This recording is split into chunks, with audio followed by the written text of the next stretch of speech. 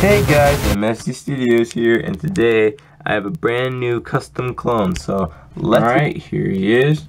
So first, the blaster is from Clone Customs, so nice to that side. Let's get on to the minifigure. Start off with the legs. All I did was paint those two green boxes there, and then I painted the black. Goes all the way around. Like so, it goes all the way around, and it goes on all four sides. So see, there's the black. Alright, that's the torso.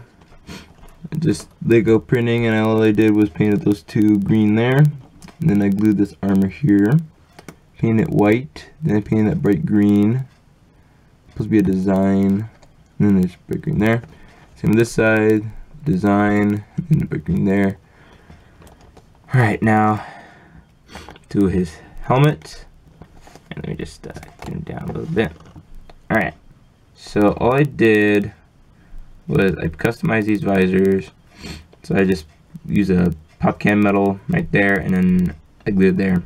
I actually cut down the visors, Lego visors. I cut it down a little bit, then I glued it here. Then I painted it white, and then I painted black in the middle, and then the green line. And there's green on this side, green on that side. If I put the visors up, so it can go up. Back of the minifigure, there's that green there. And then this backpack I got from Clone Customs, I just painted those green. Glued that pop can, and no, toothpick right there, painted white, and then I painted those two green.